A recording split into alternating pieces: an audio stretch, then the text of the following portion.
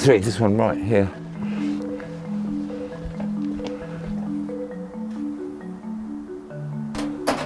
Hi, have you got a fox in the bathroom? We do, yes. I will come and deal with your fox in the bathroom for you, young sir. Right. How long's it been in the house? I don't know, because my granddaughter came home from school and then discovered it in her bedroom. Oh, lovely, that's nice. Right. We're going to have a peep. Right, where are you, Foxy Docs? Where are you, Foxy Docs? Oh, there it is. With a nasty rump wound. Yeah, so he's going to have to come back to the centre. You nice and warm, Foxy. Sorry about that, fella. Hey, how you doing? How you doing, Foxy Docs? Yeah, he's not the light. He's going. All right, fella. If he goes up, I'm not going to be able to pull him out. That's the trouble. He's going to go. All right, my baby. Come on. No, I want you to go that way a little bit, so I can get my grasp in. I'm not sure that's really helped me at all. Okay, Doxy Wox. Okay, Doxy Wox. Will he pull it? He will pull out that way, won't he? If we do get it round him there. That water pipe's very loose. If we give him a big tug, I can see that water pipe coming off, which would be highly embarrassing for everybody. Wouldn't it, fella, hey? It would be embarrassing, wouldn't it? Come on. Come on. Grasp is at the wrong angle. I'm just really worried about that water pipe, which is so loose. I'd be tempted, if you want to do back it, in the middle a bit. getting back in the middle. Yeah, I think so. Come on. We can always block one side. Go on, fella. Go back. Go back. The joy of an overlong grasper. Where are you, fella? Where's he gone now?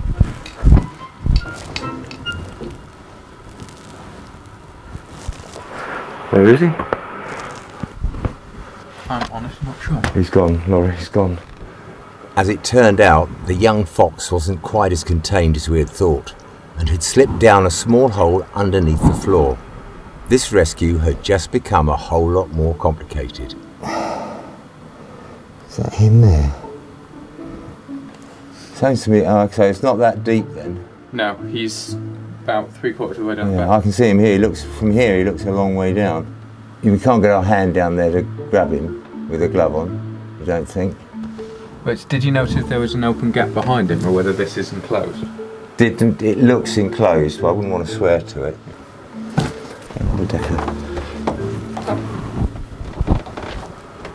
It was definitely a tight squeeze to get down to the open hole, so I handed over rescue duty to someone who seemed to take tiny gaps as a challenge, and that will be Laurie.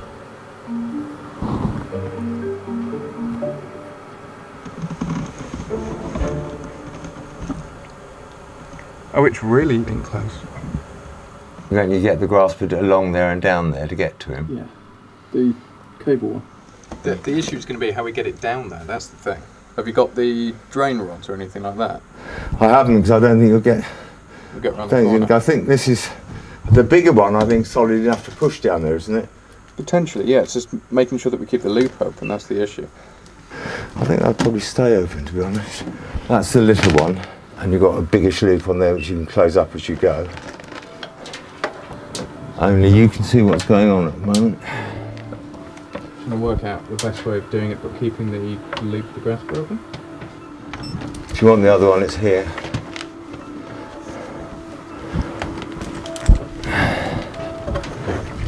That's not manoeuvrable enough, mate. Passing it to you with a very closed loop, quite closed loop. Let's put it up. There we go.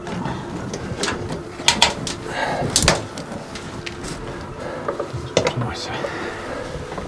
I can get one of the drain rods up, but I just don't know it's going to help you that much, to be honest. The problem is they'll get down there and the loop's just sat on the ground, you know? Yeah. You need him to either move into it. So what do you want, really? A gaffer? You want a couple of those, you know, the attic poles, drain rod poles, and a bit of gaffer? And the chiropractor, if you've got one. Is the more you push when it's in there, it just makes the loop bigger. Right. Hello, Fox. With the fox being just a little too far out of Laurie's reach, I left him to see if I could find an appropriate pole in the car. Whilst I was gone, he seemed to have the same idea, attaching a grasper cable to an extendable cleaning rod to gain that critical extra reach.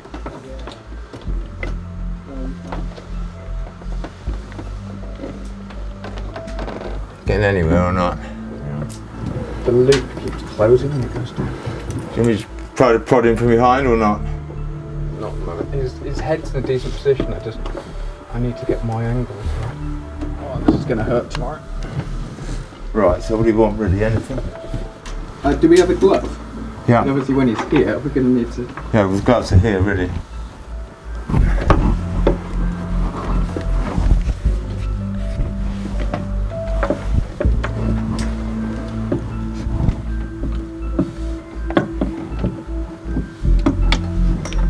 Right, Simon. Yeah. We've got him. Oh, well done.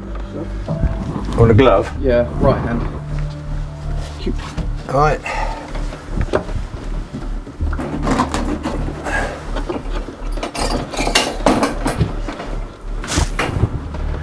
You got him then? Well, Laurie seems to have got a fox, which is miraculous, to be honest. Well done, that man. Well, that is a miracle.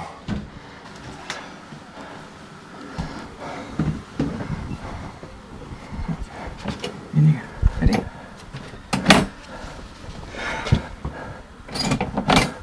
So, what was that like as a rescue, Laurie? We've worked in some quite tight spaces, but that was certainly one of the tightest. Not a lot of room to work in, and they had to try and find some way of getting down and under. But luckily we managed it. He did behave in the end. He stuck his head up, and hopefully we can get him back and the vet team can look at that wound on the backside. Right, we will get him back, and hope not to see you too soon with another one. Right, Foxy, where are we going to put you? Right, come on, Foxy. Now safely contained and kept far away from any small spaces, the fox was taken back to the hospital for a full assessment. With the stress of the rescue still a little fresh, she was quietly placed in a warm pen to calm down, ready for a full checkup in the morning.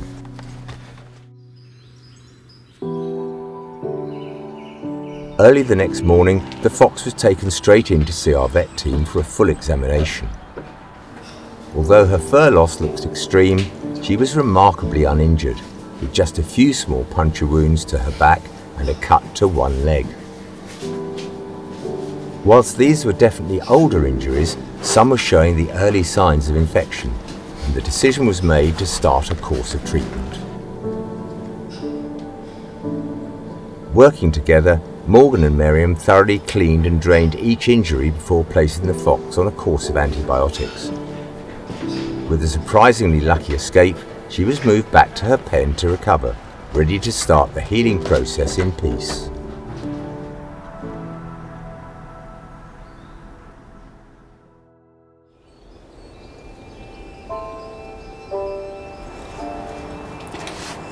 Today we get to release the bath fox that came into us.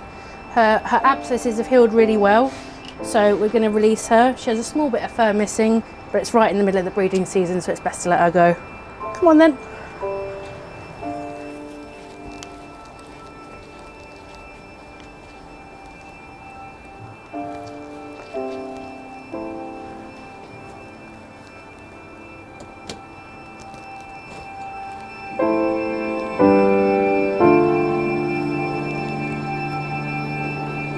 Nice calm release back to the wild.